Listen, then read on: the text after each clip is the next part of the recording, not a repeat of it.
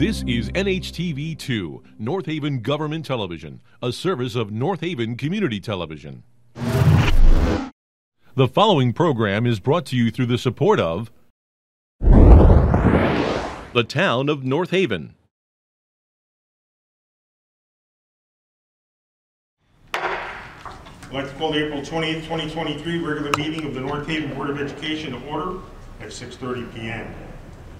May I have a motion to approve the March 9, 2023 Board of Education meeting minutes? So moved. Second? Second. Any discussion? All in favor? Aye. So moved.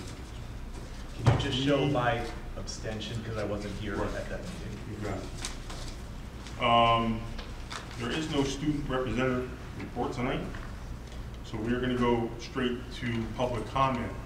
One thing I would like to say before we get to the non-agenda items is that if anybody has a question about the budget, I would appreciate it, and I'm sure the people who attended today would appreciate if you hold that till the end and let some other questions come, because we've done so much budget stuff over the last couple of months with workshops, meetings, Board of Finance, meetings downstairs in the auditorium.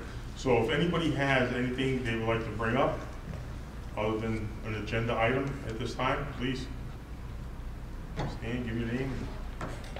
Anybody?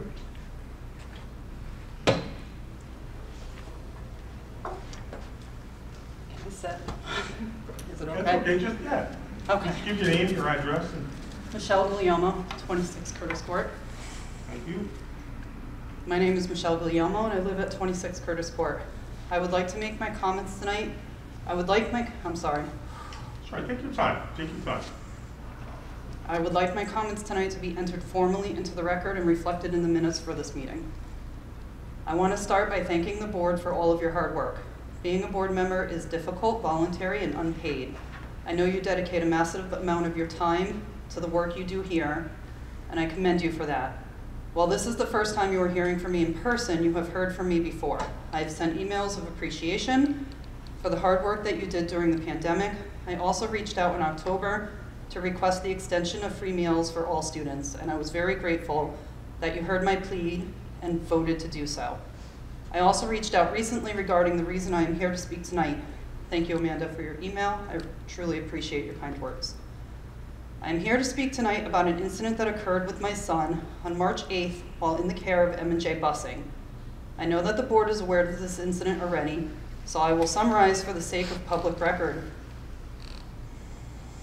On March 8th, my son was to take the van home. My son was driven back to M&J Garage and was left asleep in the van. My son woke up alone in the van. He panicked, cried, and yelled for help. He then unbuckled himself, climbed out of the driver's door, and found someone to ask for help. As you can imagine, I was horrified by this. This is the type of thing you see on the news and never think could happen to your child. I am here to make everyone aware it can happen anywhere to anyone, even in our wonderful school district like North Haven. I am here tonight as part of my mission to ensure that this never happens to another family in this town ever again. In light of this incident, M&J Busing has reactively implemented some new policies. But how can I be assured that they will follow their own policies? They had an explicit policy in place before this incident to ensure their drivers check their vehicles for sleeping children, and yet my son was left asleep in a vehicle. The driver attended a training specifically about checking vehicles for sleeping children in February, and just 2 weeks later, he was left sleeping in a vehicle. Their policy and training was not enough to prevent this from happening to my son. Unfortunately, this is not the first time I've had concerns over M&J Busing. My daughter's school requested video in December for a serious bus incident. M&J took weeks to get back to administration and then said nothing was available, possibly due to an IT glitch. This is unacceptable. The response from M&J following this incident with my son has been abysmal. They have reached out to me just once, nearly a week after the incident, and mainly at the request of myself and Mr. Stirk. In my opinion, they have been purposely vague and not transparent in answering many questions I asked following the incident. While I have agonized over this for the past 5 weeks, I feel as though M&J is just back to business as usual. Because let's be real, a bus company is a business, one that you, as a board, makes the decision to hire.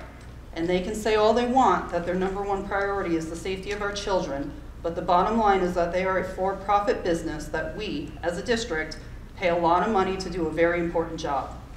While I do not typically attend Board of Ed meetings in person, I watch every single one.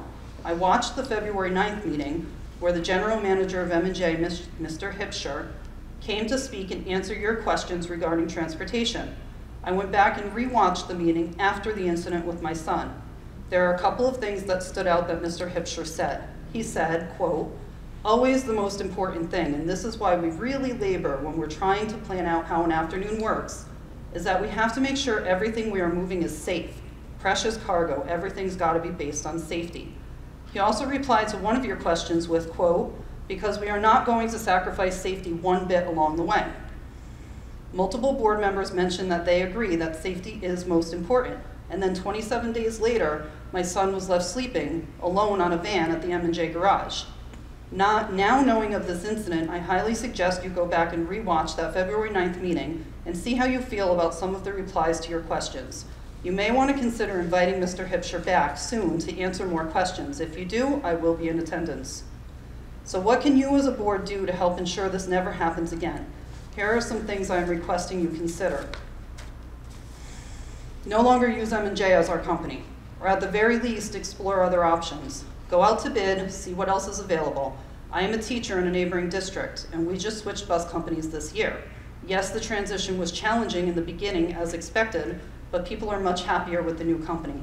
Yes, changing companies can cost more, but can we really put a price on the safety of our children? In the event you decide to renew the contract with M&J, I implore you to find a way to hold them accountable for their policies. Maybe this includes random visits and observations to make sure that vehicle checks are actually being done. Maybe it's the district hiring someone to serve as a transportation liaison of sorts that would be in charge of oversight for all things transportation, or something else, I don't know, but something needs to be done to make sure they are following their own policies. I would be happy to be part of any conversations that may happen surrounding this accountability. I also feel as though there should be a monitor on every bus and van. I know this comes at a cost to the district, but again, can we really put a price on this? A second person on my son's van would have likely prevented this from happening. If we cannot afford to accomplish 2 adults on every vehicle, then I want there to be a person specifically hired to check vehicles as they come back to the depot. One person whose only responsibility is to do this important check that the drivers are supposed to do, but my son's driver failed to do. It is my understanding that M&J is now checking vehicles at the end of the day, but in my opinion, this is still not enough. It needs to happen the moment the vehicle pulls into the depot. Can we as a district afford to pay that salary if needed? Please consider finding a way to raise the bar for who is being hired to drive our children around town, or to raise the training requirements. And this is not to take away from any of the amazing drivers who are out there, because it is a very hard job that I myself could never do, and I appreciate all of the wonderful drivers out there. But someone dropped the ball big time here. And this was a driver for a special needs van. The what ifs are what keeps me up at night. What if the child had been nonverbal autistic? What if the child was medically fragile? What if the child didn't have a parent looking for them right away? What if it had happened in the deep freeze of the winter or unbearable June heat? What if it hadn't been my amazingly bright, smart, brave boy who decided to get himself out and look for help? I would also like to request that whatever bus company is being used, that they keep up with, upgrade, maintain equipment and vehicles as needed.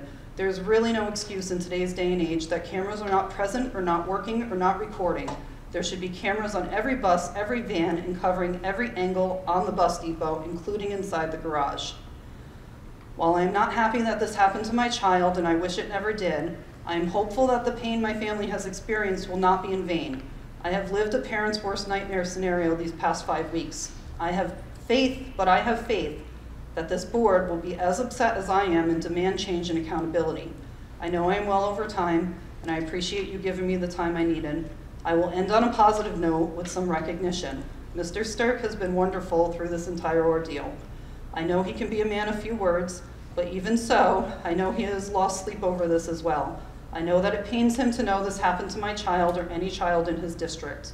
We are lucky to have him as our superintendent. Sandra Pernetta deserves the same praise. She has bent over backwards since March 8th to make sure she is doing everything she can to support my son and me. I know she loves my son like her own, and as always, the faculty at Montauk School has been great as well. I know they all care deeply for my child. They were the same with my older child, and I also feel lucky to be a part of the Montauk School community. I am happy to continue this conversation outside of this board meeting with anyone who so chooses. Thank you for your time and for considering my suggestions. I'm going to leave copies here for the record. Well, thank you very much for that. Can we talk about this a little bit? We can talk about this a little bit, sure. Okay. Because I would very much like to have an action plan from M&J on this board, like presented to this board. I'm sorry, I just like. Well, it's an upsetting situation. There's no question about that. Just take a breath. Yep. And Yeah, I too feel very strongly that we need to hold this company more accountable. I would encourage reports from this company. I think your language was very well taken. They seem to be reactive, but I don't see proactive action plan for the deficits that we've already identified this year. I think the risk of harm with this company is very, very serious. And I personally feel the man who came to our February meeting should be coming more often to this meeting until we have confidence back that the kids who are on these buses and vans are safe. And I applaud this parent because she's come up with an action plan. In the February meeting, I asked him about an action plan, and I didn't like his response. And yet we have a parent who came up with very concrete steps.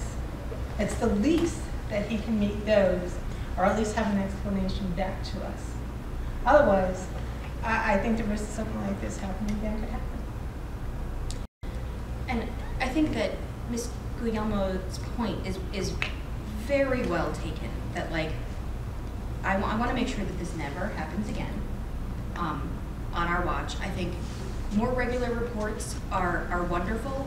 I think we have a year left in our contract with M&J. Okay, more than that. 2 years left. 25 to June. And remainder with this and next. and Through the summer, 2025. to M&J's credit, they have hired some really fantastic bus drivers. We have some amazing people who are transporting our children. But I do think that the staffing shortages has caused maybe some bad decision making to happen here. And I understand that it's a difficult environment to hire people, but I want a plan. I want a plan to hire qualified people, and to hire enough qualified people in order to be able to meet the needs and make sure that our kids are safe. I just want to, and it's not just a staffing issue, I don't feel. I think there are policies that seem not to be followed through. They have policies that they should be following, checking a van or a bus to see if there's a child left. I'm sure is one of their safety policies. And if I was doing a root cause analysis on this, I would want to know where was the Swiss cheese holes? Was this person running late? I mean, sometimes these incidents aren't just because of not caring. There could be many circumstances, but if we don't have an action plan saying, okay, we recognize we may have to do retraining, or we may have to have someone do a sign-off.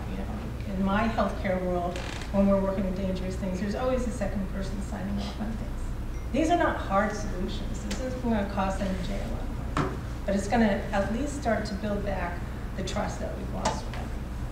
Well, my concern, I've spoken with Patrick about this several times, is not going to cost M&J to do their job right. That's on him. That's on M&J, and they just need to get their stuff together and get it correct. When he sat here, again, as she noted, he said, we're going to do this, this, and the other thing, and it wasn't done. So beyond that, when we're having problems with sporting events, getting back and forth, late delays from kids coming back and forth to school, we've already started to look at our options. So it's been something that's been going on for a couple of months now. The thing about the buses is nothing really happens in a day, unfortunately, because it's so intertwined with everything that's already scheduled to get somebody to come in and just take over a schedule without any lag is almost impossible. So we're trying to figure out the best case now on what to do with options other than M&J. And then once those are exhausted, we will have to get with M&J and demand some changes, which we've talked to them about already, immediately following this incident. But there are some things that have to be contractually changed, I think, in the future as they continue. I totally appreciate that. I mean, we are in a contract. It's a binding legal paper. I just advocate having him look at my face and come to these meetings and tell me what he's doing about this. He has, which is my concern, that he's going to come here and say it again. The problem is the follow through and the confirmation of things that are getting done that he says are getting done. That's kind of where we're at now. I know nobody wants to comment. I just have a question. I know we had asked him a couple of questions that he was going to come back with answers. I don't remember exactly the questions we had. Is there a possibility for him to just report back what their plan is now that this happened and their I can always action? call him back. I can always call him back. That's not an issue at all. So that we can have the discussion we can contact and maybe him. share some of the Between tomorrow, I don't know what his Plan. schedule is, but between tomorrow and the next week, and see if he can come back. We can easily. or even if they request can that. report back to us, like, okay, so this happened, now what are you doing about He it? can do it in person. Sort of thing. He can do it in person. I would rather probably see that, man. It's something on paper that's just read out loud. So, I'm just curious, so I understand we have 2 years left in the contract. Do we have a performance guarantee, like, built into that contract? So we have, Howard and I have been, No. Howard and I have been in discussions with attorney at Shipman to really, her specialty is looking at contracts, and she has experience with busing contracts, so she's been helping us digest and see what options the board has, and I'll report that out very soon. Joe? You actually hit on what I was going to say. And I did rewatch just his portion of the board meeting after we found out about what happened. And I left here after listening to him, I guess uneasy is a nice way to put how I felt about some of the stuff. And then seeing what happened a few weeks later and then rewatching it and listening to his answers, I don't have any type of confidence that they're gonna do the things that they need to do to protect our kids. It was almost like I hate to say this, but like a snake oil salesman. It was like he was telling us what we want to hear, what he thinks we need to hear, but there wasn't really anything behind it. And I don't think we've heard anything from, I mean, maybe you guys in the administration have, but I know if you did, you'd pass anything salient on to us. I don't think he's come back with anything compared to, in response to the things we asked them. And that's cause for concern. And I forget, maybe it was you, Ron, or you, Patrick. I don't remember who I talked to about this, but my position still is, and I could be dead wrong, and that's fine, but I think there's enough there from my lay perspective that they're in breach of the contract. And if there's any way we can get out of it and go out to bid and have a new busing contractor in place for the next school year, because that, whatever, the 50 days left this year, there's nothing we can do. But next school year, I'm not really comfortable having M&J. And we also have summer school and some other demands that are coming up in the Yeah, summer. and I don't know if it's plausible to get somebody in play to pick up, what's in the next 2 or 3 months, but maybe to get someone in play for August or You September. had that conversation with myself and Patrick 2 different times. Yep. And that's why the attorneys were called to verify that we can get out under performance basis. So that's where we're at now, is we're trying to figure out if we can, and if we can, where to go. Because I think getting out is a lot simpler in essence than finding out where to go. Right, it's So no help. we are working on that. So, Ron, just out of curiosity, so even if, can we run both at the same time? I mean, what stops us from exploring our options, from doing an and again, I'm learning, but what stops us from doing an RFP just to learn what our options are? We're at the doing that same now. time? Oh, you We are doing actively that. searching. Oh, okay, you are actively. Yeah, we're actively Okay. trying to figure out where we would go and how we would do it. Okay. So once we get the thumbs up from the attorney to say, yeah, you have every right to bounce, where to go. Thanks for the Yeah, clarity. yeah, no problem, no problem. Appreciate it. There's a lot of turning gears in this thing. And we're trying to work it out. Patrick and Howard are really doing a good job with it. It may not seem like it's moving fast enough, but there are so many moving parts. It's a little more difficult than it appears. You know, you'd think you would just be able to say, yeah, you're out, next guy's in.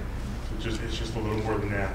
Although we are trying to track that movement and get that completed as soon as we can. Anybody else like to speak?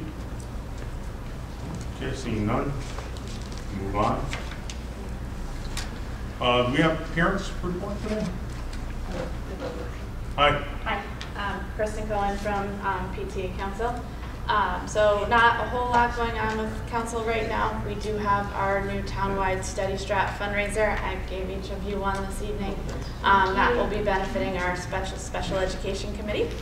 The nominating committees for pretty much all of the schools are looking for new board members. So if anybody here or watching is interested in getting involved at your respective school, reach out to your PTA because they are looking for people. One thing that will kind of affect all of our PTAs coming into next year is National PTA has a budget deficit, so they'll be raising dues by a couple of dollars for all the PTAs, which will then require PTA dues to be raised a little bit across the boards. And the last thing is we have teacher appreciation coming up here shortly, so I know all the schools are also looking for help getting May 8th, I believe, at the beginning of the week. So yeah, so looking first week of May. So they're looking for parents, volunteers who would like to help with treating their teachers. And that's all we have. Can I ask a question? Of course you can. So I attended the PTA meeting for Clintonville yesterday. Great experience. One question that I have is, do the PTAs for the different schools, do they collaborate on programs? Yes. Or it's pretty much everybody just does their own program? So we have all 6 schools have their own individual PTA. Okay. And then PTA Council, which I'm co-president with Jen Gearing this year, we meet with all of the PTAs every 6 weeks-ish. So all 6 schools meet during that meeting and discuss what's going on in their respective schools. They discuss what's working, what's not working. And that's kind of our function as PTA Council, is working with all of the schools together so that everybody's kind of working on the same team. Okay. Do they do collaborative programs together, or it's pretty much everybody? We are trying to do more of those. Very little kind of happened during COVID. The Steady Strat that I gave you this evening, that is a collaborative program through PTA Council that all the PTAs are helping with. In the past, we've done a road race that everybody worked together on. This particular one is for our special education committee. So the special education committee is part of the PTA Council. However, it benefits and works with all of the PTAs, and actually is working with Patrick as well for some of that stuff. So yes, everybody, we do have efforts for everybody to work together. That was a really long answer to your question, sorry. All right, thanks. Thank you very much. Okay, Patrick Lawrence has a presentation. He's the district DEIB facilitator. And, there you go. Patrick, I'm sorry I skipped you there. No, that's fine. I'm going to try to work on my outside voice and project on me. I'm usually a very soft-spoken person. Yeah, my classroom voice, so to speak. So, good evening, board members and community and staff that's here. My name is Patrick Lawrence. I'm an assistant principal here at the high school, as well as coordinator over diversity, equity, inclusion, and belonging. Of course, we threw the belonging in there because it's really what we do. We want to make sure everyone belongs, and especially recognizing that. So, what I'm going to do is just talk about more or less the DEIB journey that we've been taking here in North Haven, and starting with just some of the beginning things that we did as a district, beginning with prior years of getting some training as a training through CERT. All the admins did get this training, and we did some online training and learned a little bit about diversity, equity, and inclusion. At the time, it was called DEI. Of course, we're adding belonging because, once again, the key is to show that in North Haven, everyone belongs. Now, since the start of this journey for me, I started with a learning tour.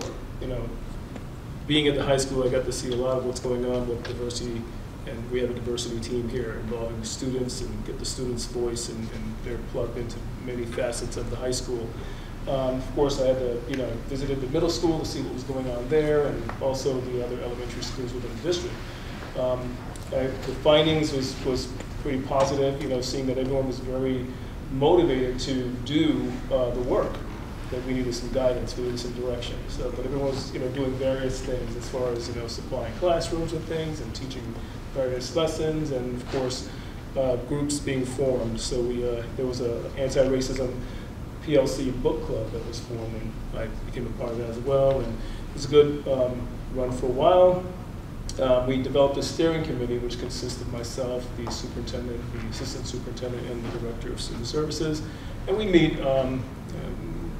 almost every other week or so, and we just kind of talk about the different way we're going to kind of bring this work forward.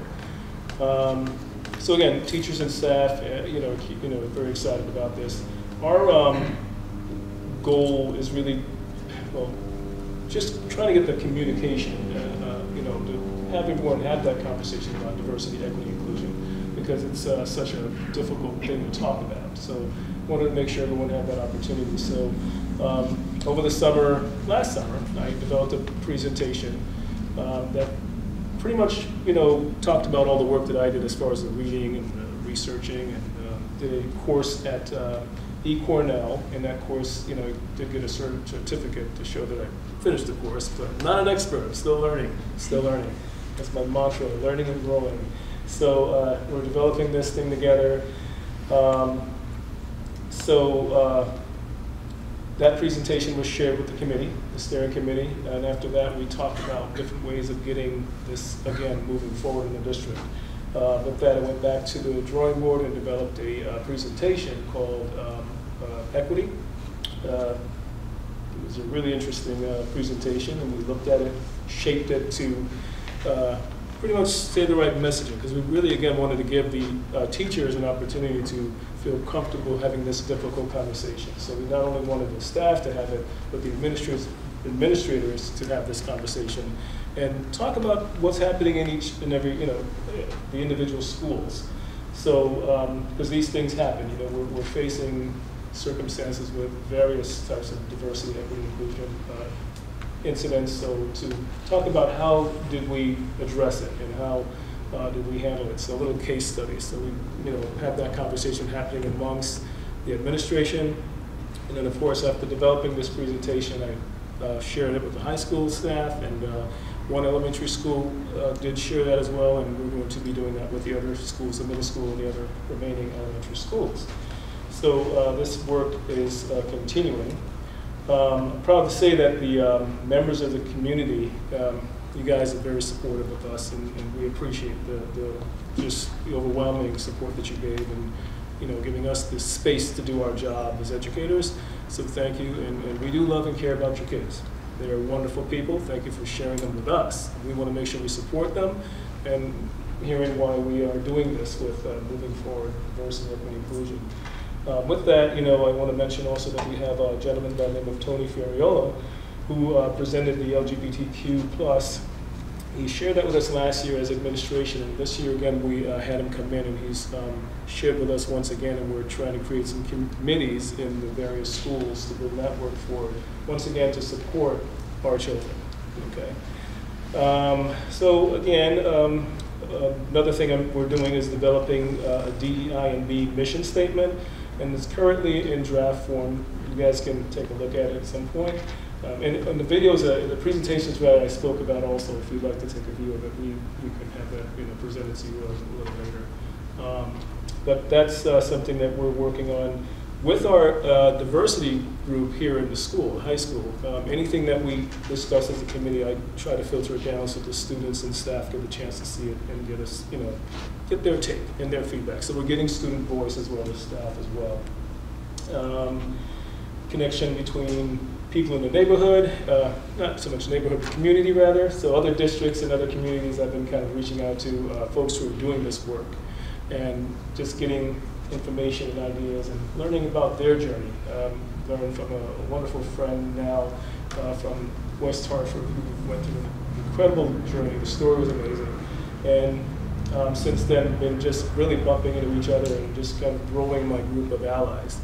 So, and speaking of allies, you guys are wonderful too. A lot of emails have come from you guys in terms of the community wanting to come out and support. And right now we're just kind of trying to figure out how to utilize your skill set and the resources that's available from you. So, we're not ignoring you, we're just trying to figure out how to utilize that. So don't stop sending emails and don't stop being interested. Again, mention of the PTA, because they are housing all the schools, it was appropriate to make sure that DEI and is connected as well, and that they too are working in this journey, because you guys are the connection to the parents and the families. So it's a wonderful way to kind of bring that together. So yeah, mention the Think Equity presentation. That was the name of it, by the way. And again, that was again the focus was to start the conversation on how to face the challenges and that hard conversation. Incorporating an anti-racist practice in our classrooms. Next,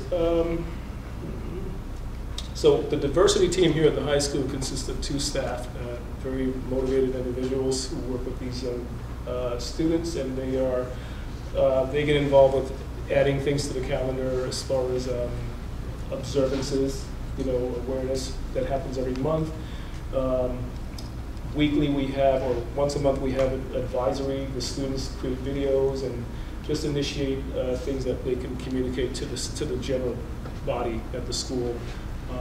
Recently we've been working on life advice to just kind of give kids just something positive to say, as we're kind of not so much moving away from SEL, but we're just trying to kind of move that forward in another light. But of course, they also were a part of bringing a gentleman by the name of Jeffrey Fletcher from the Ruby and Calvin Fletcher African American History Museum to present here in the library. It was a really amazing presentation. He brought artifacts from the museum. The students all came in and it took rounds. It was a whole day event. It was amazing. Superintendent was there, and some of the board members were there as well. So it was really a phenomenal and powerful presentation. If you ever get a chance, you can go and check it. I'm giving them a little plug. It's in Stratford. It's an amazing museum. Future work, collaboration with diversity, equity, inclusion, and belonging at North Haven. We have a note place for, I'm sorry, let me do that again because I want to make sure I say this right. I'm collaborating, and we are rather, collaborating with the Diversity, Equity,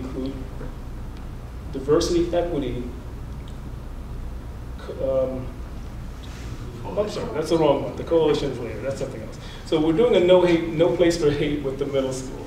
And that's, I'm going to be joining with one of the middle school assistant principals, Mr. Giametti. And that we're going to be doing that in the weeks to come, learning about how to kind of bring that into the middle school, and of course hopefully trickle it down to the elementary school. Lots going on with slurs and kids just kind of not necessarily understanding what they're saying, what they're doing with words, and I want to just try to educate them. Once again, Mr. Ferriola did that presentation. We're hoping to start some things next year with these committees that we've met with, and just to bring it into the schools again, to have support, social workers, counselors, as well as administrators who are part of this committee as well. And joining with the North Haven Equity Coalition, that's what I meant to say, and doing some collaborative work with them. Plans to do more with the library and library media in terms of literature selection. I know there's some humming out there about that, but we want to ensure that there's continuity and an appreciation for literacy. Again, it's about supporting our students and making sure that we move forward and what we do best as educators. And there's more to come.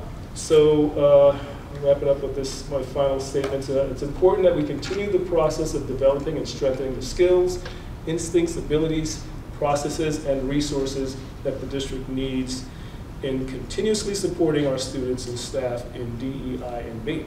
And the journey is never to be forgotten. It's one of my wife's slogans. And the work must keep on. And that's the end of my presentation. Thank you for hearing me. Thank you for allowing me to have this space. Patrick, you have one minute. First, I'd just like to say, sure, you're doing a fantastic job with a very difficult and multi-tentacled subject. I mean, it is a huge subject, and you're really doing a great job. And you know, the board appreciates. I know the students appreciate it. Thanks. I'm sure the parents as well. Yeah. Does anybody on the board have any questions? So I have a question. When you look at what I know now you're working primarily on the foundation, building coalition, things of that nature. If you look at the next, let's say 2-3 years, what's the vision for the next 3 years in terms of working with the students, the parents, administrators? And then also building some kind of program around our coalition, around all the elementary schools, and then the high school plus the middle school? That's a great question. So again, right now we're trying to build capacity and really develop allyship, not just with the community, but with staff, with the students. Again, the idea is to get the conversation to happen more. So in the next 5 years down the road, maybe even 2 years down the road, I'd like to see students comfortable talking about race, talking about and accepting people, folks that identify LGBTQ+. I want to see conversations happening in classrooms that's open and people are, comfortable reading material and having resources that they can, have available to them. Images in the building that shows the diverse population. We are a diverse community, even though it might be, different percentages, we're still a diverse community. I'd like to see in classrooms lessons being taught. We're embracing, those studies that, everyone else in the world is going crazy about. But this is our country. We have some positives and negatives in our history, and we have to embrace both the negative and the positive and move forward in that. My vision is, that people can be loving to each other and be mindful in that way. And that's kind of the way I look at it. Yeah, I look at color. I'm a man of color. But I also look at people and recognize them, and I treat them with moral respect and decency. And I approach it from the point of view of love. I know people pretty much don't like to use that word love. They're afraid of it, just like they're afraid of everything else. But we need to lean into those conversations that are difficult, leading to those moments that are challenging and difficult, and treat people for who they are. Okay, be loving, be kind. So that's my passion. And my voice gets a little shaky when I talk about it because I'm passionate about it, And I want folks to just treat people as they should, with respect. Thank you. May I? Thank you so much for adding belonging. I think that's so important here too. I know Dr. Dowley regularly says we call people in, we don't call people out, and I love that approach. I'm wondering, is there anything that we as a board can be doing to support you better? Do you have what you need to be successful? I'm going to get back to you on that. Okay. But keep that open. Keep that open. Yeah, I mean, ultimately, and this is a great place again, and the same thing we're doing with the administration as well as the staff and hopefully the students, and it's already happening with kids, but we just need to direct how they're saying it positively, right? It'll be lovely to see that happening amongst the board too, having the hard conversation, having these difficult things. My heart moved when I heard about your story. Thank you for sharing that. But it's, why we're here to fix things so that, everyone can feel comfortable, belong, and know that our kids can come to school and go home safely and find their way. So, yeah. Thank you, Patrick. Appreciate it. Yes. Oh, I'm sorry, Brady. No, that's okay. So I echo everyone. Thank you so much. I had the advantage and full transparency of working with you through the high school with my own child, but I'm also thinking about we have the diversity club for the high school, and it's growing in the middle school, and I also understand the limited resources. I'm fully aware. But I also understand that these conversations are happening now in the elementary school, and I think that's a big opportunity. So before we even get to middle school, before we get to high school, to frame the discussion, to frame how our babies interact with each other and move through the world and have their own sense of belonging. I appreciate the work that you're doing with the staff. I will admit my child came home and said he was an upstander. I had to look it up because I didn't know what it was, but I found it was a word that he's used in the school based on conversations with you. So is there an opportunity to, and I understand the steering committee is in place, to frame, to have a small parent committee, to have a small student council? I don't think we have to wait 2 years to have those conversations in school with the kids, that they're already having the conversations. But I think, I don't believe in boiling the ocean, but I do believe in taking incremental steps. So even if we just have that place and space for these kids, the parents, to come together and provide support to you. So whatever your mission is, to provide that additional support in terms of making the vision come to life. So would love to yes, support. there's, I don't even know if there's a question there. Well, I can say that that's one of the reasons why we're teaming up with the PTA Association to create an opportunity for parents to discuss the diversity, equity, inclusion in the elementary schools, middle schools, and high schools. So we're working on that. Okay. Yes. And for the elementary schools, Yes. for the students As well. themselves. Okay. Awesome. Yes. Hi, you mentioned we could have access to some of the trainings or the kind of presentation. speakers that came in. Is there a site that we can go to kind of see that, or? So Patrick created his PowerPoint. I'll share that with you. Okay, cool. And Thank you. I'll include some on the site, the websites of some of the speakers and trainers we've had. So you can see them too. Great, thank you. You good? Patrick, thank you again. I'm sorry? Thank Tony you. Ferriola. Wonderful.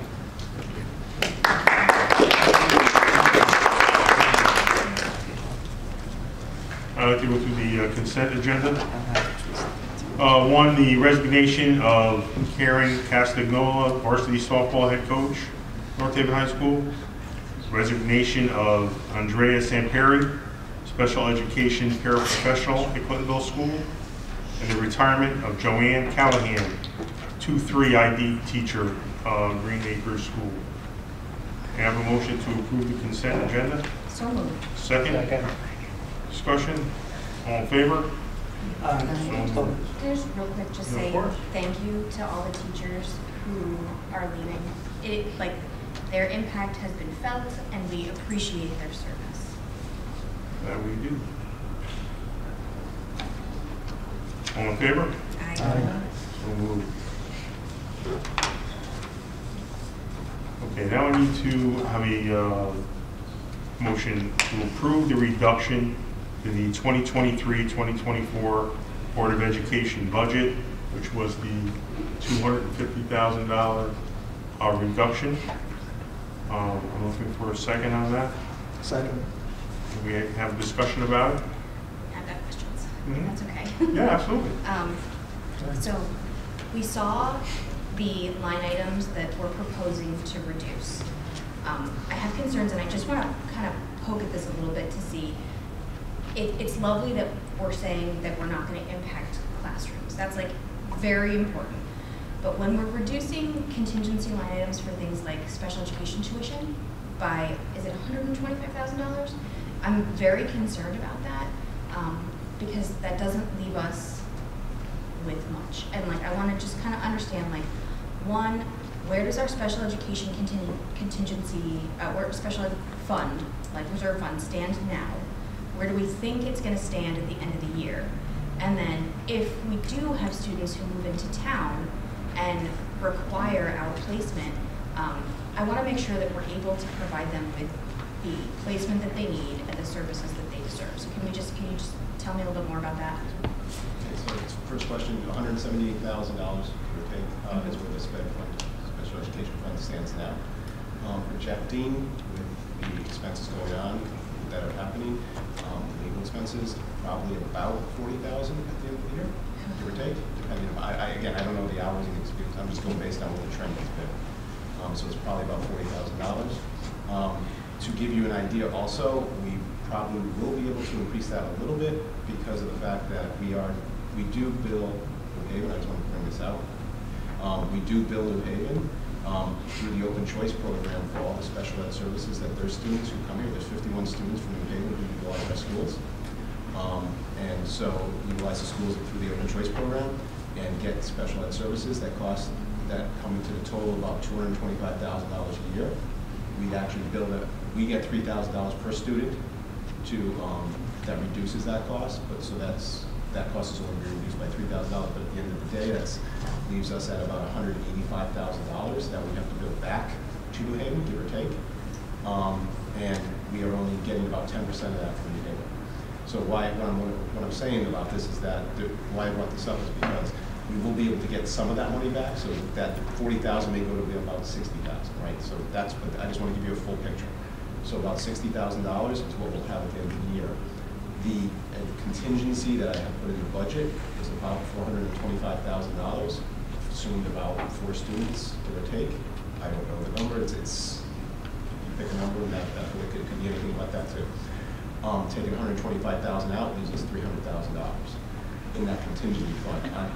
We've already budgeted for all the students that are in there, right? So they're all covered. So we have about $300,000 in contingency for potentially new students coming in.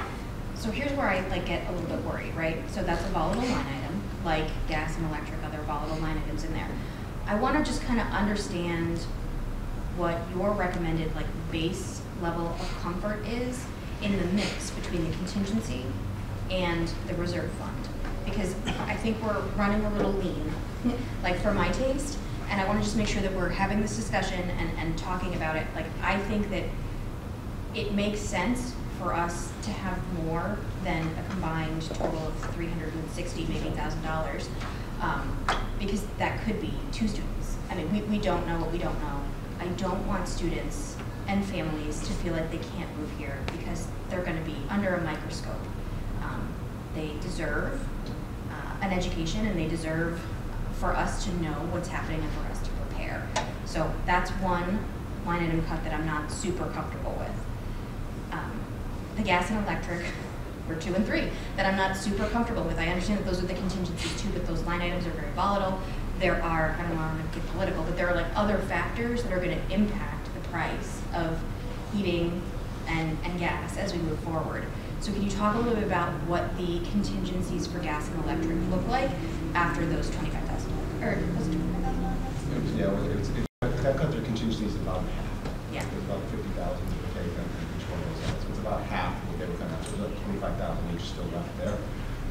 I have seen, just looking at the bills, the trend has been stabilized. It has stabilized a little bit, going up sharply, and then it stabilized, plateaued a little bit now. And so I'm hoping it stayed. Again, it's hoping. Again, because I don't, honestly, no one knows where this is going. We all been doing something else. My crystal ball is broken too. Yeah, exactly. So that's part of the problem with that. So it's to say, are you comfortable? Am I comfortable with the $25,000? No, that's why I had $50,000 there. Am I comfortable with $300,000? No, that's why I had $425,000 there. But at the end of the day, I would want to reassure you that we will find the money if we have to for those students. So there's no doubt. Let's talk about where would that money, let's go one layer deeper. Let's pretend that worst case scenario, well, not worst case scenario, but that these several factors converge, and that we have additional students who need tuition money, and that gas and electric have increased. Where do we go next from there? So if you'll see, I prepared you saw my report. I actually gave my early budget, where I think this year is going to end up. You'll see that in the salary line, we do have some extra money there. That's where it ends up coming in. And that's generally, I've been watching that over the last 3 years. You generally see that happen there because you see more teachers retire, and then we hire teachers at a lower rate. And so we can pick up a couple $100,000 there in any given year. So I do. It's not a given, it's not a guarantee. We could have no one retire. Well, we don't, so people retire this year. We could have very few retire this year, and therefore we don't pick that same amount of money up. We have it's very low. Maybe it's $50,000, $25,000. But there's always seems to be money coming in at those line items, right? So I do think there is going to be money there. I can't guarantee there's going to be money there, but the trend is looking like that. But again, the first 2 years of my tenure here, it's been through a pandemic, so I don't think those are normal years either. So again, it's this year seems to be a more normal year, and I think that's what we're seeing. And he's going to put a little damper on. We are in a teacher shortage right now, and so we are not as fortunate as we were in past years of hiring new teachers out. We have areas, whether it's math, science, areas of shortage where we need to have a good quality person in that classroom. And that person may be at a set 13 or 14 that is going to be no different than the person that just retired. So it may be a wash at some point. Well, that's sort of what I'm thinking too, because I want to make sure that we're not, our new teachers have been phenomenal, but we have more tenured teachers who are brilliant. And I want to be able to keep them and retain them and the tremendous value that they bring. And I want to make sure that for some of those more specialized positions that we're not having to sacrifice value in order to meet budgetary requirements. And we never do, and that's the message that I share with the administrators when hiring season opens, that you hire the best person to put in that classroom, regardless. We'll have conversations about it, of course. We'll have, sometimes principals are like, well, I have 2 great candidates, let's talk it through, whatever it may be, but the budget doesn't enter their minds during that process. It's who can be put in the classroom. And one of the things also that was considered, we could have made a hard cut, which was the 3 teachers and a 3 teachers and an interventionist. That would have been $250,000, and we could have kept all the other contingencies where we were more comfortable.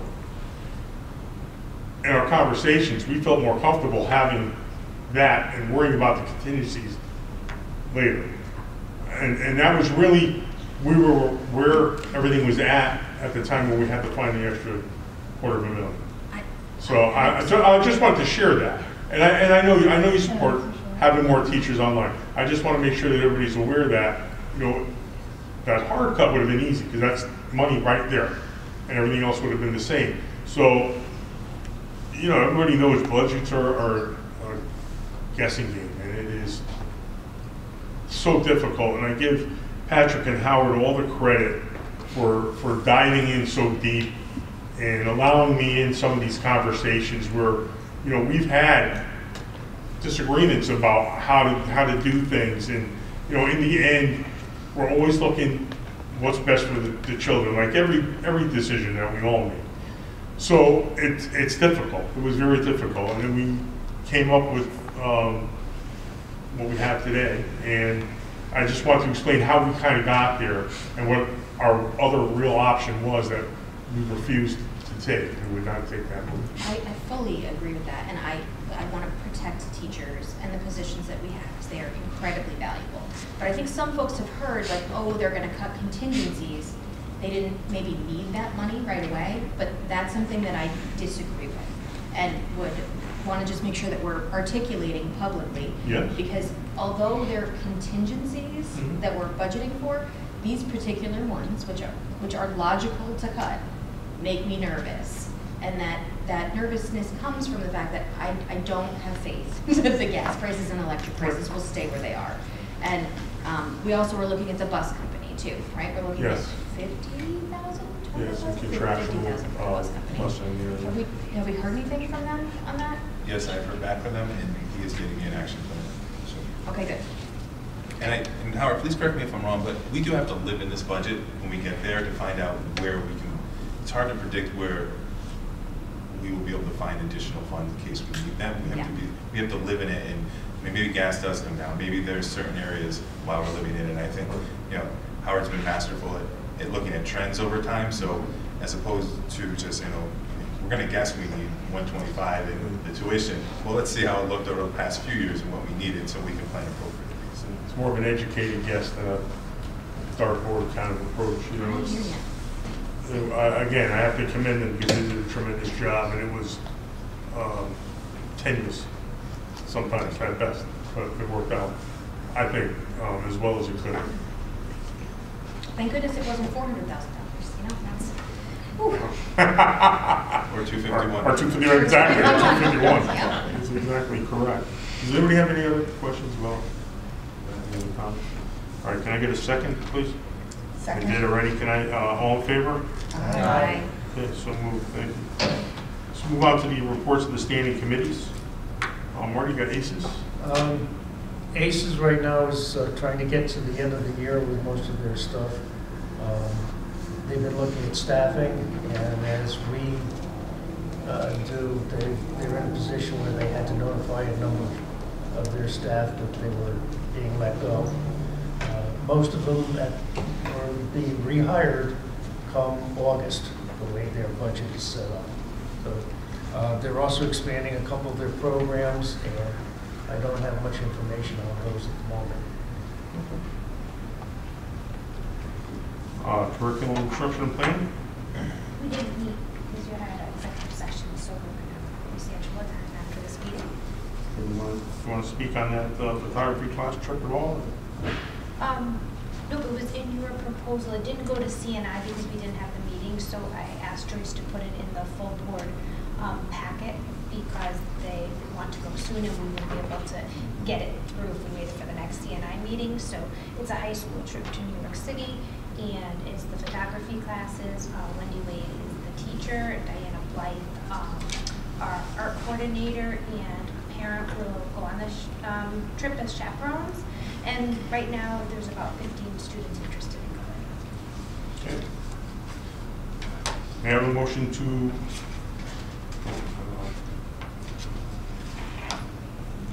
Ron, you want may I have a motion? approve the trip? Excuse me? You want a motion to approve the trip? Yeah, I want a motion to approve the North Haven High School photography class trip to New York City on May 1st, 2023. I'll approve the motion. I'll second. Okay, any discussion? Again, just thank you for this opportunity. This is a great opportunity for the kids. All in favor? Aye. So moved. Education Company? Unfortunately, I wasn't able to attend the meeting last week, but I did talk to Mr. Pellegrino, the chairman, and he just asked that I share that the comedy night for the Ed Foundation is coming up on April 28th. It is at the Knights of Columbus Lodge over in Hamden there. So I have the flyer here if anyone's interested, and the flyers have been going home to schools, and I think they're posted on some of the front doors of the schools as well. So it should be a fun night for everyone. Let's go over some policy about the second read of the following policies. Policy 5141.20, with administration of student medications in the schools. Policy 5141.25, management plan and guidelines for students with food allergies, glycogen storage disease, and/or diabetes. Policy 5145.4, non-discrimination. Policy 5145.8A, policy regarding students in Section 504 of the Rehabilitation Act of 1973 and Title II of the Americans with Disabilities Act of 1990. Series 4000, personnel policy, emergency action plan for interscholastic and intramural athletic events. Series 4000, personnel policy, extortional heat illness awareness for intramural and interscholastic athletics. So if we can all have that prepared for next month, I appreciate that. We go to the superintendent's report. Thank you, Mr. Chairman. I just have a short report tonight. I did have some items to share initially around M&J Bus Company, but we had a lengthy discussion around that. And Ms. Guglielmo, thank you so much for coming to speak today. And it's unfortunate I've gotten to know you so well through this situation. Just want to share a little bit on our senior graduation. It is scheduled for Thursday, June 15th. It will begin at 4 o'clock, and it will again be held behind the turf fields like it was last year. Dr. Dowell received really great feedback. I think folks like the backdrop of the turf field and the fields, and it also helps preserve our new track. We do not want trucks and equipment being lugged over the track to get to the field there, so I think it serves two good purposes. So again, Thursday, June 15th at 4 o'clock. That's actually the end of my report today. Yeah. You had a few words? I guess it was true today. The Assistant Superintendent's report. Okay. This evening, instead of slides, I have left you a brochure, which is actually a smaller version of this board that's up here. And those materials were shared a few weeks ago at the Connecticut Association of Public School Superintendents Conference. Our summer programs have been recognized by this group and honored as an exemplary program.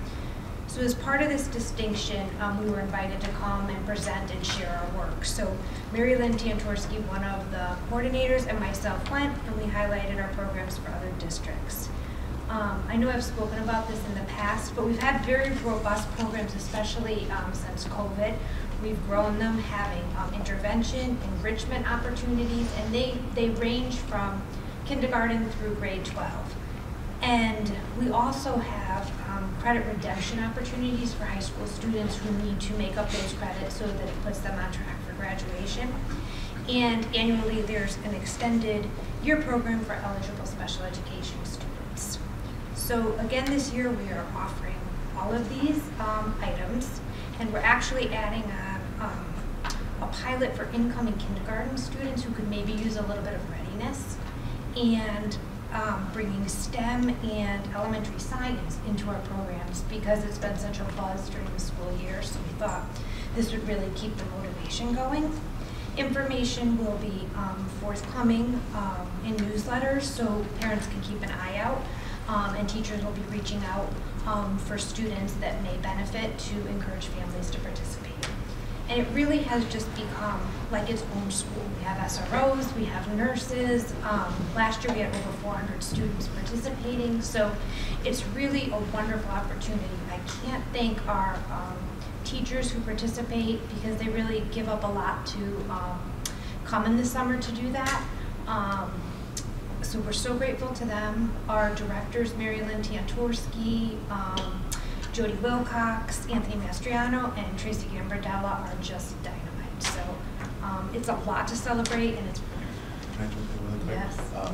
So the representative from CAPS, the Connecticut Association of Public School Superintendents, was legitimately harassing me to make sure that we were represented at their showcase, because from what I gathered, the program that's been created here, mainly by Melinda, has become the model for the state, because we're not only supporting our learners who need to close that gap, we're hitting the enrichment edge of it as well. So we're hitting all fronts at all grades, and the turnout of 400 students is truly amazing. And it's a one-of-a-kind program from around the state from what I'm gathering. People are calling us about that. So. And we're really fortunate because we don't offer transportation. You know, we can't budget that in. There's transportation for the special education sides of the programs, but really parents are so gracious in terms of bringing their students, and our directors try to work really hard to be flexible in terms of time and pick up and drop off. And we really truly run it like a school. You know, you're in line and there's signs and drop off and pick up. And last summer, that representative from CAPS, I think, visited us 3 different times. And you know, we were written up in a state program book that I know Patrick had shared the article earlier in the year, and it's really something that the district should be proud of.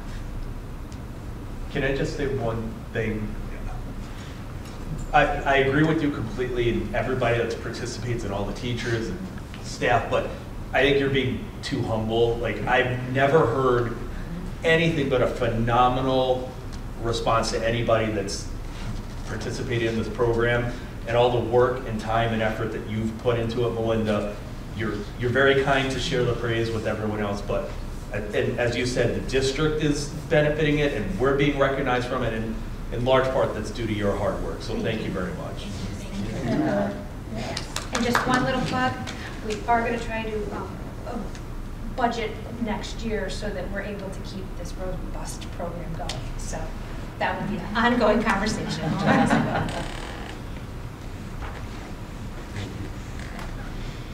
Director of Student Services report. Sure. The State Department of Education offered all directors across the state the opportunity to apply for a grant called CT SED stipend. The grant was approved for North Haven, and each special education teacher and related service staff member who complete individualized educational plans will receive a stipend of $250. Each staff member mentioned will receive the stipend once the funds are released from the state. And I appreciate all the hard work the staff has done to learn and navigate the new platform this year.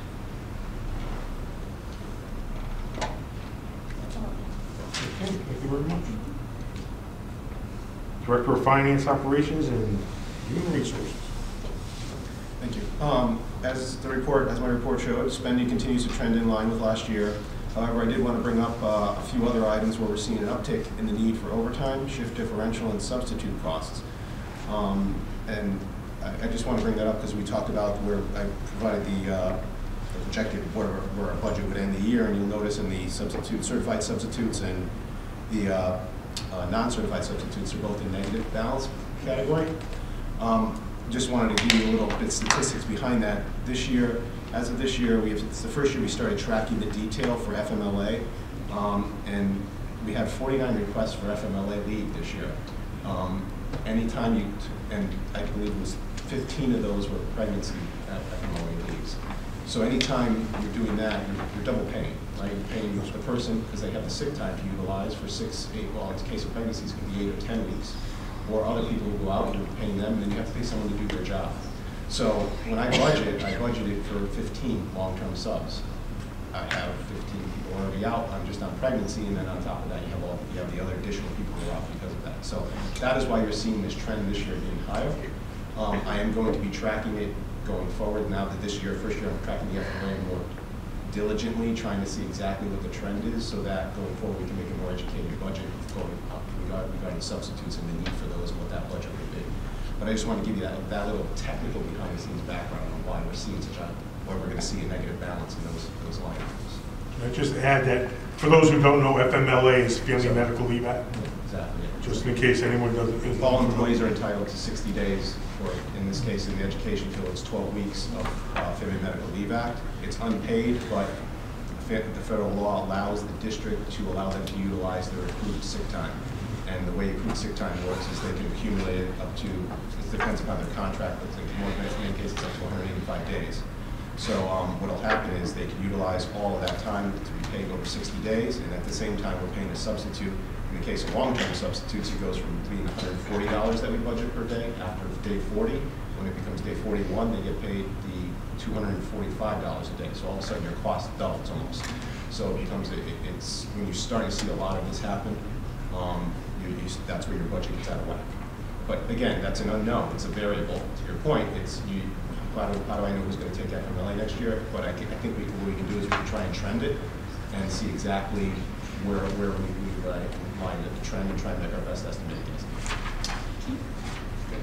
it. Do you monitor our population of teachers? So when we were discussing before, we're starting to see teachers, there's a portion of teachers retiring, and budget saving is we're hiring younger teachers at a lesser rate, but younger teachers will be starting families.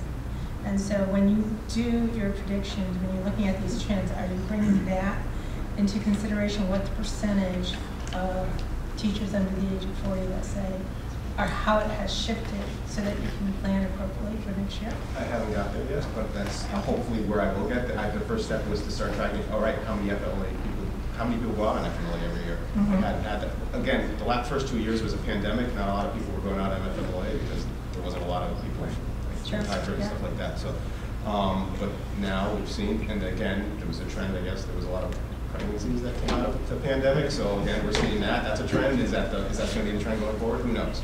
But again, yes, I do want to get to that level of technical expertise, so to speak, or tracking trends, so that we can see, yeah, the age of our teachers is this. They're more females, right? So therefore, the trend is going to have more most likely start families. Males also take. Yes, but the way they can take FMLA, but they only get 2 weeks, right? Because of the way it works is 2 weeks of leave. They get 10 days of family leave, so they don't get the full 8 to 10 weeks that a female gets for recovery from pregnancy. So that's the way it works. When we did next year, the budget that just got reduced by 200 days, did we account for an increase, the increase that we're seeing currently in FMLA usage? No, we did not. Okay.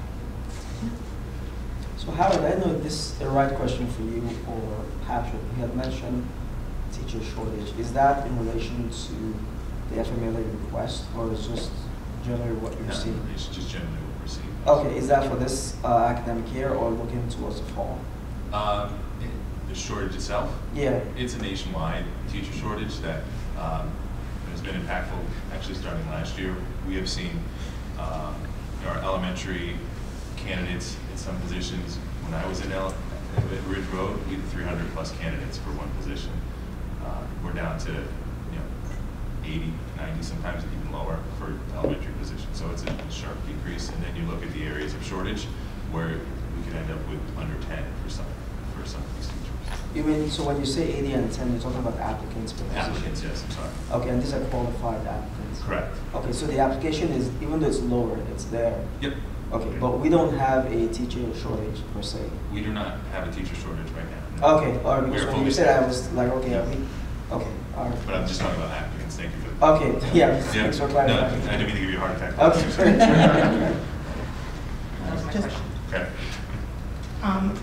Just as Marie mentioned in terms of, going out for maternity, emotional well-being as well with FMLA, just something to think about tracking there as well from an FMLA perspective. We're seeing that in the industry right now, so. No, I think there's a lot of statistics there that we can utilize and the reasons for going out FMLA. Again, it's a tricky thing because we have to keep it, it's all confidential, right? Exactly. So I have to keep names out of it and do. Yeah. But it's something I do want to do because again, that's the only way you're going to get to a better number is to be able to understand the root cause of why someone's going out or how many are going out and trend tracking that way. I know insurance industry does it a lot. They do it for our risk assessments and they give us all the actuarial information. So I think that's something we can utilize. The data. Go to our actuaries from our medical and say, okay, here's our population.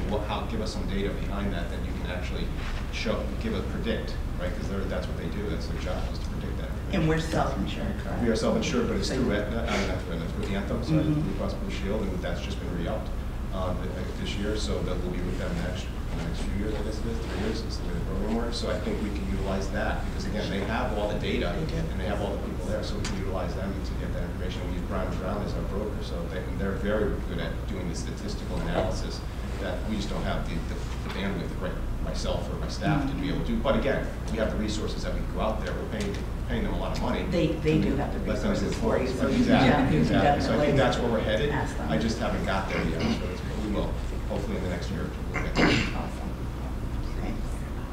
Okay, so I'll continue on. Again, I talked about the very preliminary estimate of where the operating budget will end the year. Again, as I said, this is very preliminary, as we still have part of April and all of May to see what the expenditures will go, combined with the unknown of the final numbers on the excess cost grant from the state. And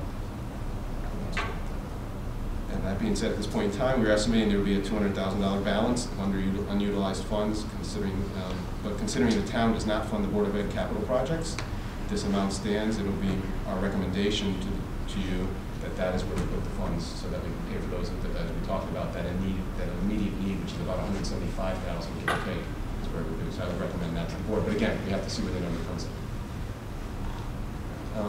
The monthly transfer report was provided in your package. I'm just going to answer any questions. Okay. Non-operating items.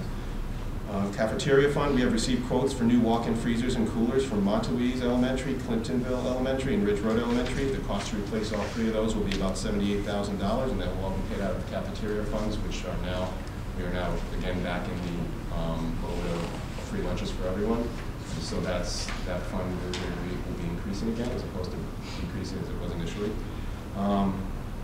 Capital projects, although my written report stated nothing new to report since this was written, the slide at Ridge Road that was broken and unusable has been replaced since I wrote that report.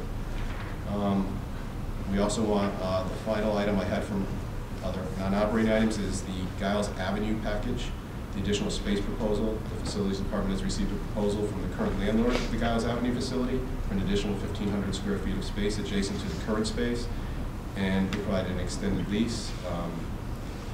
And I just wanted to present that to you. I'm going to actually table that. I'm going to table it. Okay. Medical reserve numbers to medical reserve, $2,639,447 is the current reserve balance at the end of March. It's 117% of the year-end point required by the actuaries. Workers' compensation is $667,756. SPED is the $178,650 I talked about. Capital projects are currently $90,427, but with the projects that are still open, it's $15,721 projecting will be at year end. And then the excess cost grant, which I don't have the final number for, I just received the actual percentage. If you recall, I mentioned the law that had been changed to be, instead of 70% was 85%, but I also found out that the appropriation, that's all dependent upon the appropriation from the state, and so the actual percentage that we're getting is 73.3%. That's not 85%, so it's only 3.3% higher than the 70%. And so it's not a whole lot more than what we projected. Any other questions? I have a question. Sorry, we're too late. So this doesn't, you said trends, so I just have a question, and I know it's a lot of information, but a couple of board meetings ago, you guys were chatting about getting trends for how the schools are going to grow, and I know it's a lot of info. Do we have any inclination on when we'll have that information on the growth of the school district? So I think the NESDAQ comes out quarterly, so I'm hoping it comes to us soon. And we're also looking, I think it's called SLAN, so that's the other one that was recommended to us by Colliers. We haven't reached out to them yet, but that would be our secondary one. And those are supposed to be, according to them, more readily available to us with more school-friendly information, more actionable things that we can talk about. So, coming soon.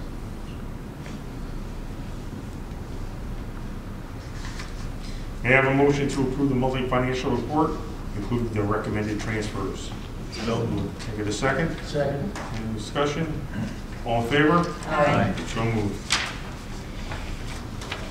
All right, I was gonna try to get approval for the additional maintenance garage. There's some information that's out there that I want to exhaust before I present it, because I know there's going to be questions asked about it, and I want to make sure that I have those answers for you before I even ask you to consider it. So I would like to have a motion to table the discussion on the additional rental space at the maintenance garage on Giles Avenue. Move to table. Can I get a second? Second. Is there any discussion about it? All in favor? Aye. Thank you, so moved. Okay, we're going to move on to public comment. Public comment now will be reserved for any agenda item. You step up and name and address, and it's all yours.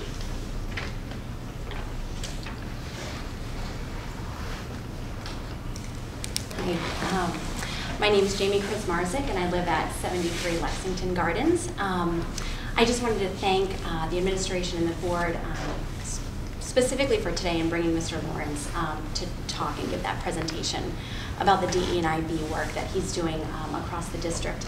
I think that this is probably the most critical and important work we're doing for our students in schools. I'm so happy he's here. I'm so happy he's engaged with the community, with the PTA.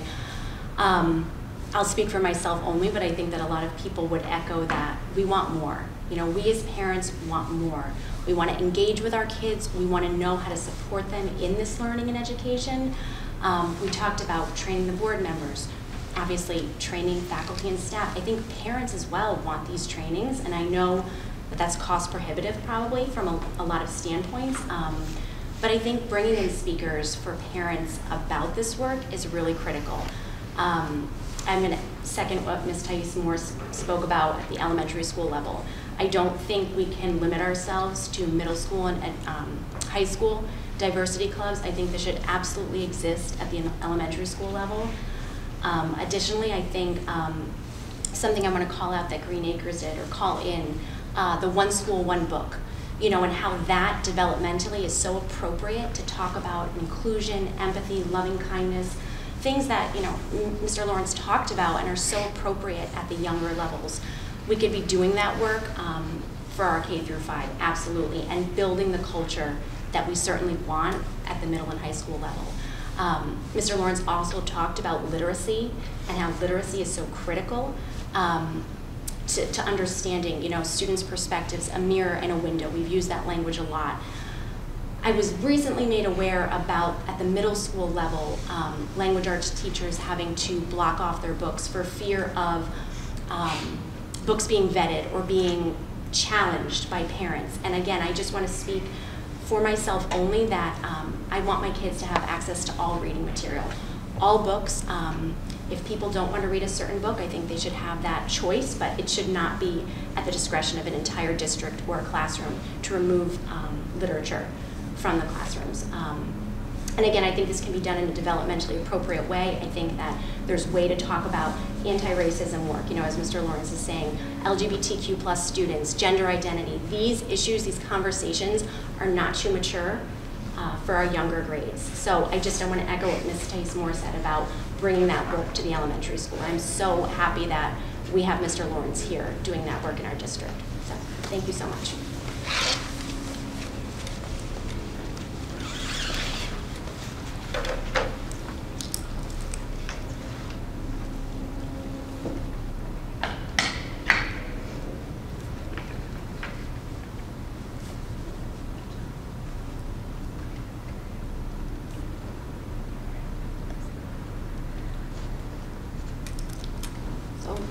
First, I would like to thank you for bringing Mr. Lawrence here.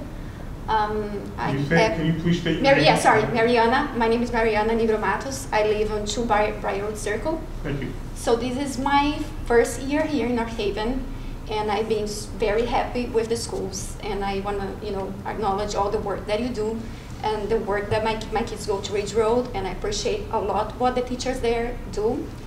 And sorry. Take your time.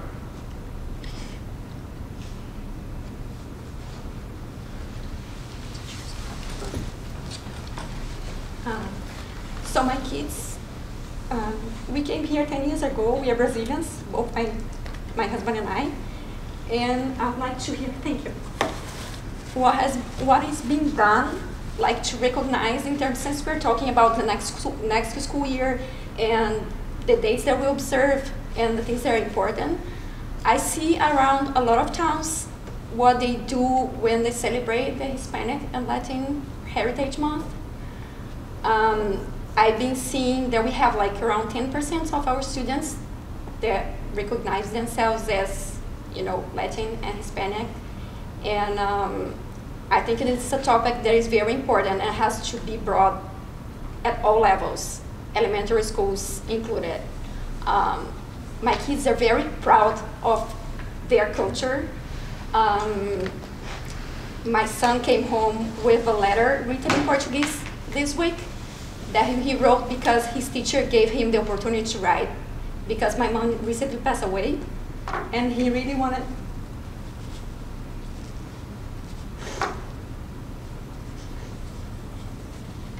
So I just want to say that I want to hear what we're thinking about how to recognize those people, because my husband and I, we're bringing Brazilian people to this town because we believe in this town. We have 4 new Brazilian students just this year, so I think this 10% is like from maybe 2 years ago. And I want to see these kids proud of their cultures, not only, all the Latins, like all cultures, that we can recognize, we can celebrate the dates that all the different people celebrate. So, sorry I'm very emotional today, but I left my kids at home in a very special moment for me, so I could speak up. So I wasn't going to sit. I talked to some people here around before, but I'm not a person who likes to, speak a lot in public except for my work. But I think it's something really important. Like, I worked with education in Brazil before I came here for my postdoc, and we were really while we're doing hands-on science course at college level, we are going to the communities with people who grew up in their communities that end up going to Harvard, so they could see themselves and recognize themselves in people who are successful there. And I just wanna, again, thank you so much, and thank you for the teachers who recognize those students and who let them, show what they know and be proud of who they are. And I just want to move forward that we have more of these discussions of the different people and appreciate, all the diversity that the town has. So thank you so much. Thank you.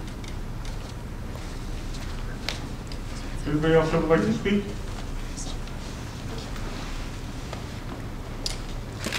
Hi, Tim Gabriel, Renee Lane. And I'm also wanted to echo the support for the DEI. And sorry, Mr. Lawrence had to leave because I wanted to kind of tell him to his face. It's great to finally hear that work. We've been looking forward to hearing about some of the great stuff that he's been doing for a while. And I'd love to be able to dig into it. I especially loved him sort of describing his passion for why he does this. And I definitely share that as well. To me, it's vital that this work sort of continues and expands. It's an urgent need, and I want to highlight a couple examples, not to sort of veer things in a negative direction, but just to show that this is kind of an ongoing issue. There was an article probably about a month or two ago that had described a transgender student of color who was in the North Haven schools who had unfortunately left and kind of left because of sort of not feeling welcome, saying that they had kind of been thought of as an outcast and was not really accepted into any of the spaces that they were going into. This was otherwise like a model student who was, had apparently worked on starting a diversity club at the middle school, which would share in common with my daughter, who's also trying to do that now as well, and was just kind of made to not feel welcome. Another example is, a couple of weeks ago, there was these are all from the middle school, was sent out, there was an email that was sent out. It was just like the morning announcements, but in those announcements there was a quote, and it seemed like an innocuous quote if you didn't read who it was from, but it was from Robert E. Lee. And just having everybody sort of being on the same page of like recognizing who Robert E. Lee is and like being able to know that that's not a person that we should be, trying to take advice from, I think is kind of a vital part of like why we are providing an education to everybody in the district. And then the other thing is just, I mentioned that my daughter is starting the diversity club. There's been kind of a slow process of getting that going. She had kind of came forward with this initiative in the fall, and they still haven't had their first meeting yet. And there's a number of reasons why that's happening, but I would think, the impact that some of these kind of like structural things can have on students, if my daughter had not been sort of, been encouraged in the background by me and my wife to continue going with this, I think she probably would have just gave up on it at some point and just been like, okay, well, I guess we're not gonna have a diversity club at the middle school. So I want to just, sort of highlight those things about like why it's important that we do this work and why we continue to do it. I also, was a little surprised by hearing about, I had heard about the issues with the books as well too. I didn't want to like go too much into it, but I did want to like give you guys, if you wanted to, like the chance to elaborate on what actually the situation was, because I'm hearing a lot of stuff secondhand, and I'm not exactly sure what happened either. So, but I of course do not, support like parents being able to decide what's taught in the curriculum. We've been over this a couple times in the past. I didn't move here to send my kids to PragerU. I moved here so that educators can educate them. This is not a burger joint. It's not something where you can customize your menu of what education you get. Students should be getting the education that our educators feel is appropriate for them. So, thank you. Thank you. Thank you, Mr. Gabriel. So, just to elaborate on what you had requested, currently the books at the middle school are going through an inventory. We want to make certain we know what is getting into kids' hands. And this is not talking curriculum books, this is talking independent reading books. Our curriculum is set, it's actually being revamped at the middle school currently, but some of the questions that are out there has only to do with the classroom libraries and the independent reading books. So I just want to make that delineation between the two. But we're going through an inventory to make certain that we know what's inside those classroom libraries, so when they're getting in the kids' hands, we know what literature they're looking at. And a lot of classroom libraries are, we're coming to find that some of the material in there might not be developmentally appropriate. Doesn't mean that it doesn't belong in some students' hands, it just might not belong in a 6th grade student's hand, it might belong in a 10th grade student's hand. So we want to make sure that we are solid on what we're offering students so it's developmentally appropriate. It doesn't mean it's going away, it just might be at a different grade level where it's appropriately placed.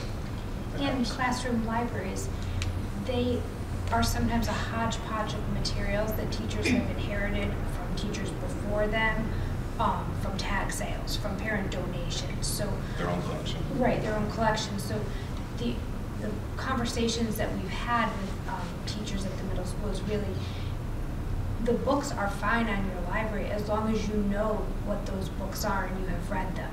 That, if it's a 6th grade classroom, you don't have maybe an adult book that was picked up at a tag sale that's now on your shelf. So that's the inventorying process of that. And some of it came from opening a book and seeing it was stamped North Haven High School. Okay, well, that just means it left the curriculum and ended up at the middle school.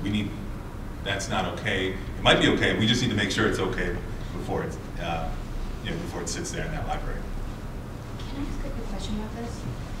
Because I don't know. Like, who decides what's developmentally appropriate? It's professionals, right? Professionals, right. And we're doing an inventory that's strictly focused on developmental appropriateness. It's not about anything else. No, you put a period after that. Okay.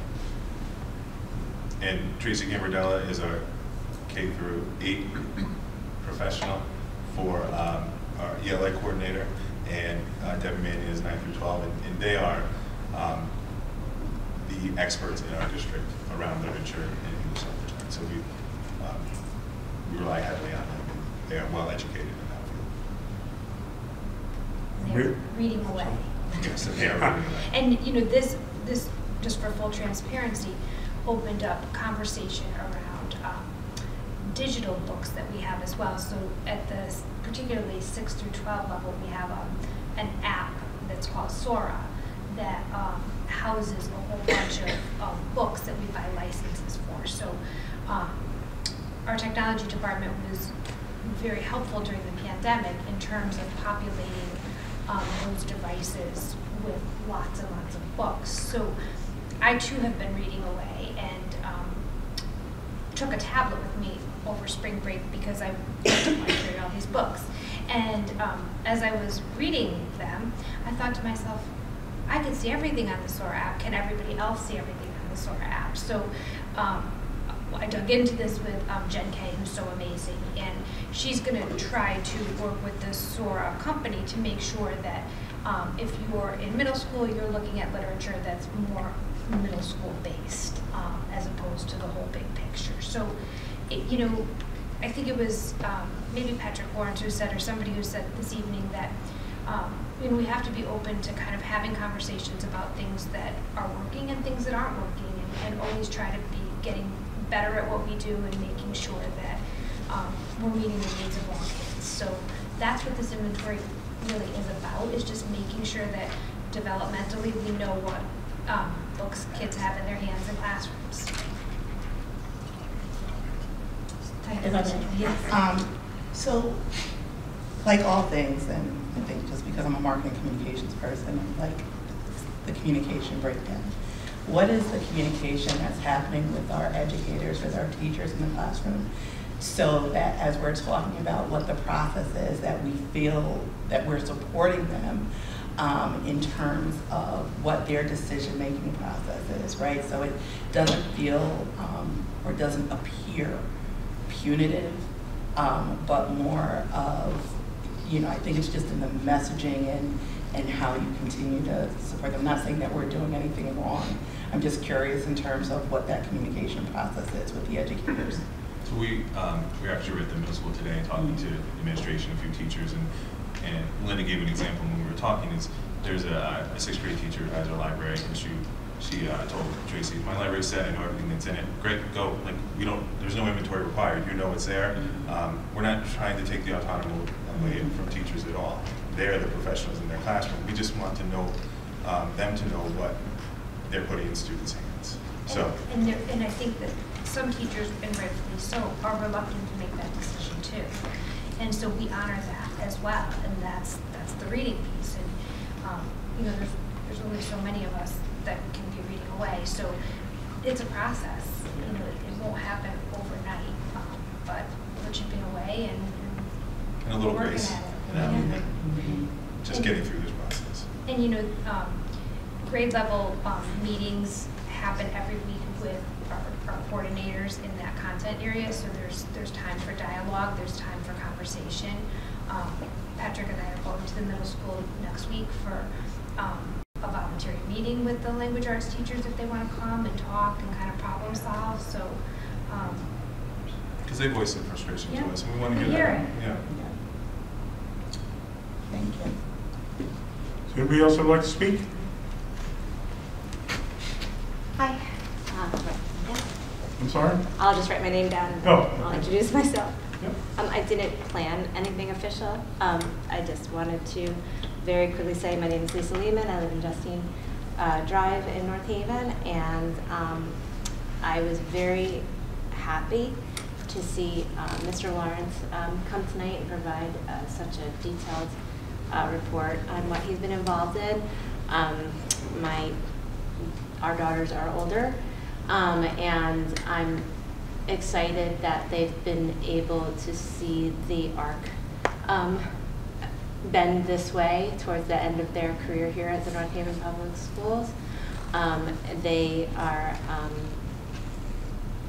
happy to see it as well, and I would like to see more of that information from Mr. Lawrence and from the folks he's working with to understand better how it's being implemented in all the schools. And I echo the need to make sure that the elementary schools are also a priority in this whole process. And I'd also like, I think someone else said that to give the students a voice in this process. They are the ones who are in the classrooms. They're the ones who are hearing the words and the comments and the side conversations, and I think a lot of them right now don't know where to go if they think something is not happening the way it should. Like, I know that there's been times that my daughters have come home and told me stories, and I said, well, what did you do about it? And they're like, I didn't know what to do about it. So I think the diversity clubs are a great start, but I'd like to see to fold in more of the students, to have a voice, to have a safe space to share experiences and their thoughts on it as well. But I do applaud this group and all the work that's being done for that. I think it's absolutely fabulous, and thank you. I just had one personal question. I am, I believe, we are one of two families with seniors this year who also attend ECA, and the graduation's the same day. So who can I talk to about possibly making it to both, or what we do about that? I recommend you start with Dr. Dalai. Okay. And please, if you're comfortable, CC me on that. Okay. We can have that discussion. I don't know that it's possible, but I just was wondering. Yeah. Thank you so much. Thank you. Okay, seeing that there's no one else, may I have a motion to adjourn the April 20th, 2022 regular meeting of the Board of Education? Cole? I just wanted to give a plug for Teachers Appreciation Week that's coming up in May. I think our meeting will occur until after that. And I just want to thank, we are so appreciative of all the hard work our teachers give to this school system and their professionalism and their high standards. And if I could, I'd give them all $1 million, but I can't. But just wanted to let them know that we truly, truly appreciate all the hard work. My pleasure. Thank you. So sorry. I guess I'll come up here. Ellie Mulligan, State Street. Just wondering when officially is the last day of school? Isn't it usually voted on at this meeting? Important business, right, Ellie? Yes. June 16th. What are you doing the last 3 days, half days? And what? Last 3 days, half days. Last 3 days are going to be half days of school? Yes. That's sometimes the case, but that's not decided till later. That has been the trend over the last, before my time, so it's something I would need to talk to the board probably the maybe. Okay. Thank you. Can I have a motion to adjourn? So moved.